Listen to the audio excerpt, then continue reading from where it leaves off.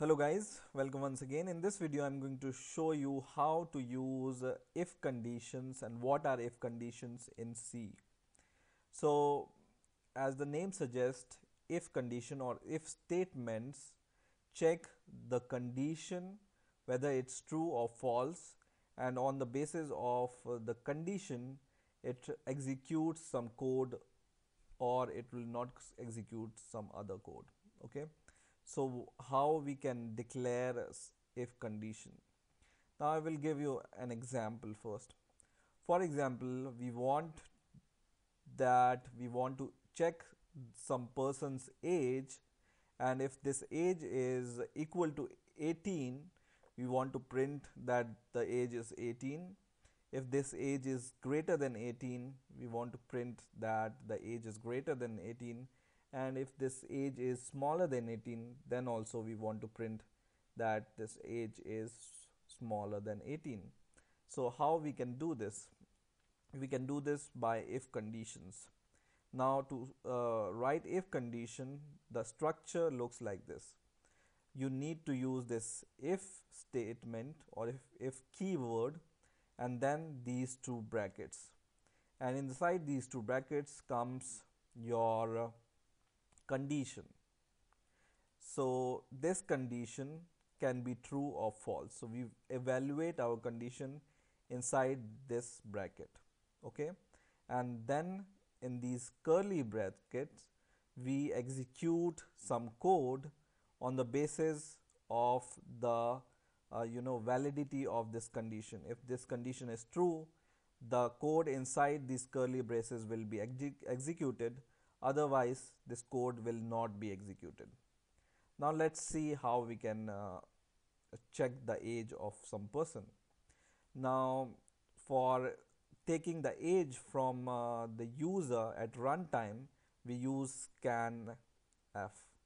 And I have also shown that this scanf you can use to take the inputs from the user, right?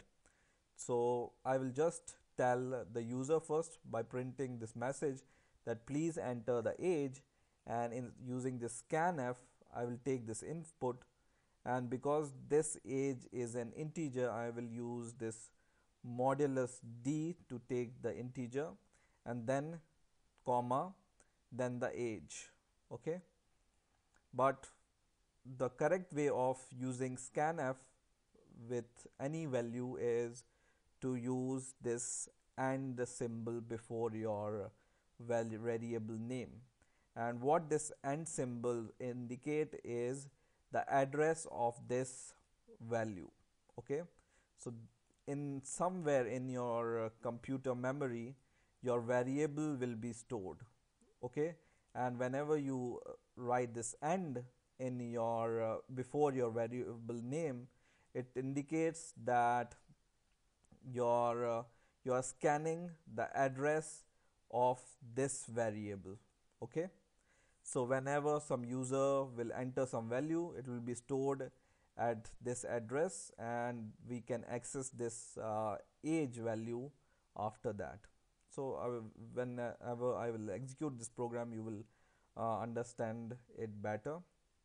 So it will take the input, and depending upon the age the user has entered, for example, the age, if the age is greater than 18 or 18, we will print that the age is, so if the age is greater than 18, we are checking some condition here. This is our condition, age is greater than 18, and in here we are going to print or execute some code, for example printing something that the age is greater than 18, greater than 18. Okay, now for example we want to check that if the age is equal to 18, then we can use some more if conditions. So if the age is equal to 18, now to calculate or to compare equal to, we need to use double equal sign, because when if you use single equal to sign, it will assign 18 to age, but we want to compare these two values, and to compare these two values we use double equal to here. Okay, now if the age is equal to 18, then we will print the age is equal to 18. Okay, equal to 18, and here greater than. Now for example, we want to check if the age is less than 18. Once again we can use this by if condition, and this time we check if the age is less than, and less than symbol is this one, less than. Okay, if the age is less than, then just write less than. Okay, so we are going to check these three conditions. If this condition is true, this will be executed. If this condition is true, this one, if age is equal to 18, then this will be executed. Otherwise, if this condition is true, then this code will be executed. So this is condition based code execution. I will build the program and run the program. And first of all, we are going to see this message, please enter the age, and we are going to enter the age. So it says please enter the age. I'm going to enter the age. For example, I enter the age 21. 21 is greater than 18, so we are expecting this message to be executed. And because these conditions are not match, then these code or these printf messages will not be printed. So let's see the output. Just write 21 and press enter, and it says age is greater than 18, which is true. The age is greater than 18, so this condition is true. That's why we can see this message. And because this condition, age is not equal to 18, 21 is not equal to 18, then this one is not executed. And 21 is not less than 18, so this condition is not executed as well. But 21 is greater than 18, so this condition is true, and this message will be printed. Now let's try to run this program once again. Now this time we will enter 18. Okay, and now this time we can see the message, the age is equal to 18.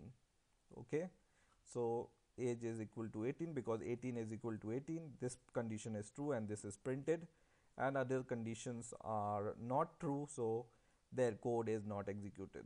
Once again we enter the age 15, and the third condition is true this time. Age is less than 18, 15 is less than 18, so it says the age is less than 18, which is this message.